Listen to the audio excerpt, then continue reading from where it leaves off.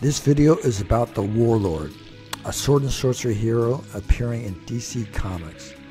To show you what he looks like and the sort of adventures he gets involved in, a chronological series of DC comic book covers featuring him from his first appearance in 1975 to 2018 are being presented.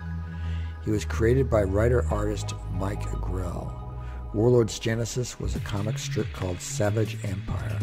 Savage Empire was born of Grell's admiration for Hal Foster's Prince Valiant and Burne Hogarth's Tarzan, combined with his fascination with archaeology and lost civilizations.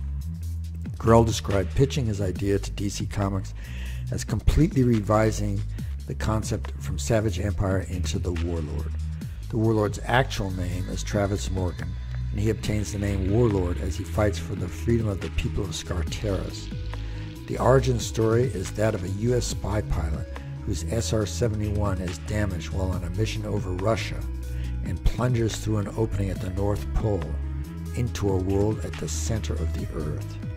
In this underground world called Skartaris are creatures from mythology and Earth's ancient past. They coexist amid fantastic cities and leftovers of the civilization of Atlantis. It is a place strongly reminiscent of Edgar Rice Burroughs' Hollow Earth world of Pellucidar.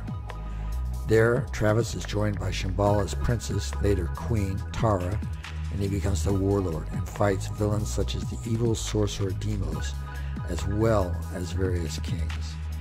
He gained various sidekicks such as Shakira, a feline shapeshifter, a Russian scientist named Mariah, and his magic-wielding daughter, Jennifer Morgan. The original series ran from number 1, cover dated February 1976, to number 133, dated winter 1988, which is shown here. After that were guest appearances and multiple new series.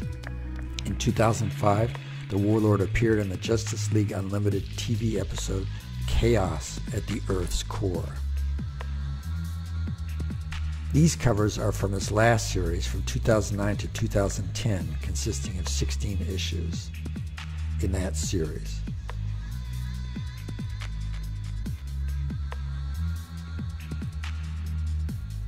In this issue, it appears that the Warlord dies.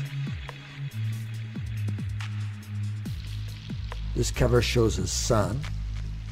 However, on this 2018 cover, he looks alive.